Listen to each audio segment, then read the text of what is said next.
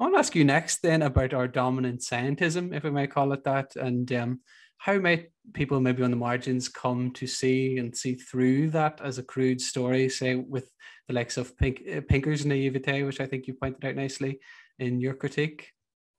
Well, it's really the science of consciousnit, which is helping people understand this, or the science of perception. And I think as an artist, I come to it so intuitively, because when you're an artist and you make an image, you realize that you have to synthesize what you're looking at, because there's too much of what you're looking at. And then once you realize that you have to do that for an image, you're actually realizing that you're doing it in your mind all the time. So the idea is that the world has too much stuff in it. That's pretty much it. The world is indefinite in detail. It scales all the way up and it scales all the way down to quantum possibility. And so because of that, in order for you to even notice anything, there has to be a reason for you to notice something. That categories are bound up in reason, that there's a meaning for them. And that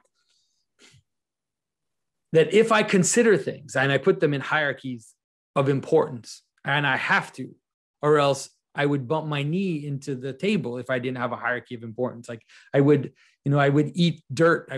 We all have this irony. We have a natural hierarchy of importance. And that hierarchy of importance is what precedes the scientific world. It precedes scientific perception. That is, you need a reason to look at something for it to then become a category that you can analyze. So science doesn't give you the categories. And it doesn't give you any category, actually. It can only analyze pre-existing categories. It can only and it does it very well. It can describe it, it can quantify, it can predict, it can even help you reproduce an identity, but it doesn't give you the identity ever. Identities are already given.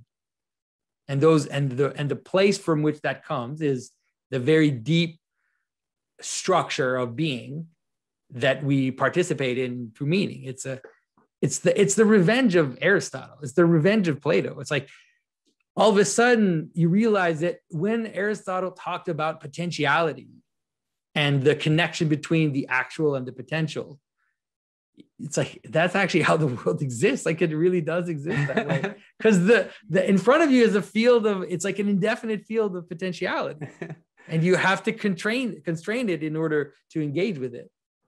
Yeah, that makes sense. Thanks, Jonathan. And is there also the problem that baked into a lot of those conceptions, you have this myth of progress that is taken as an axiom, as it were, which I think you see in liberal types like Pinker, like Sam Harris, and so on. And that notion of progress doesn't make any sense to me. Doesn't make any sense. Well, because it's hilarious. The progress is the funniest thing in the modern world. It's one of the biggest, most hilarious thing for scientific materialists, because progress, it takes for granted a telos. There's no way around that.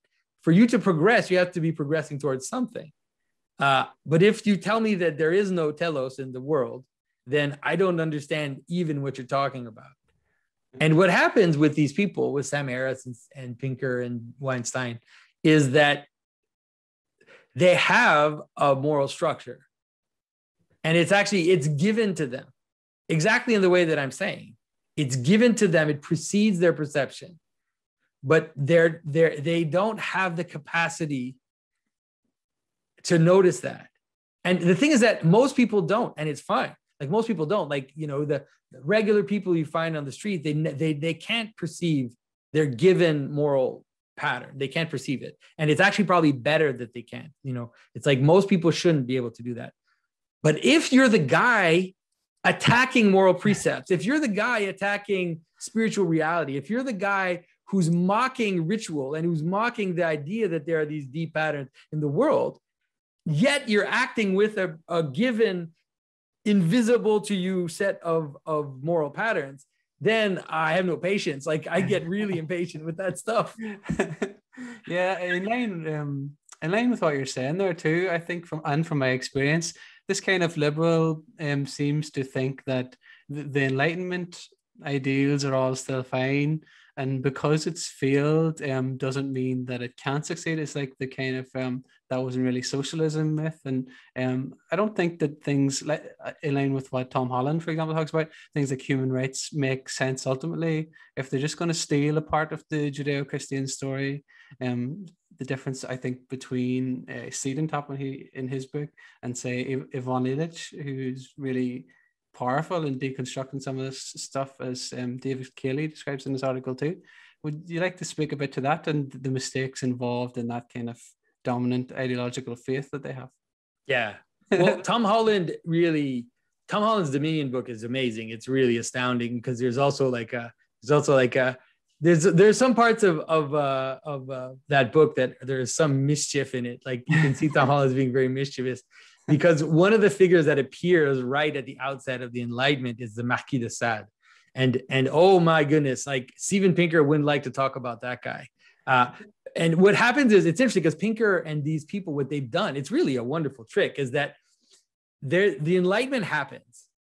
And then as soon as the Enlightenment manifests itself, all the dark aspects of what that implies come to the fore, right? Sacer-Masoch, Marquis de Sade, right away.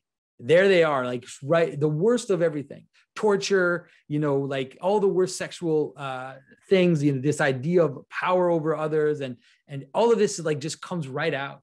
And what Steven Pinker and them do is they just say, oh, that's the counter Enlightenment. And they have a weird strategy, which is to somehow connect the counter Enlightenment with the dark ages that they are opposing. So somehow it doesn't make any sense, but somehow they don't see like the rise of irrationality has nothing to do with the Middle Ages. The Middle Ages, like read Thomas Aquinas, like read, they were the most rational people that have ever existed, right? It's just that they understood that reason came from first principles. They understood that the system of reason had axioms that could be seen as culminating up into something infinite, but they were extremely reasonable. Anyway, so that's their strategy, but it's a really annoying, it's very annoying and very silly. It's like, what is it, that book? What is it, that book against postmodernism? I forget the name of it. Understanding Postmodernism. In that book, he basically places postmodernism into Kant. Like he has to put it all the way back in the Enlightenment in order to kind of justify his position. But these two opposites are part of each other. I pointed to the Goya's famous engraving that everybody's probably seen, which is you see a man sleeping and you see all these kind of monsters coming out, and it says, it's written on it, the sleep of reason produces monsters. And I trying to point to that and say, there is a normal human cycle of being, which is awake and sleep. What Steven Pinker is telling us is, if you just stay awake all the time, then you won't have any problems. And then if you fall asleep, then I can get angry at you and say, hey, I told you to just stay awake. Like, if you just stay awake, then you'll have none of these problems. Like the monsters come when you fall asleep. So don't fall asleep. But this is absurd. That's not how human beings work. This is a complete misunderstanding of reality. And so to me,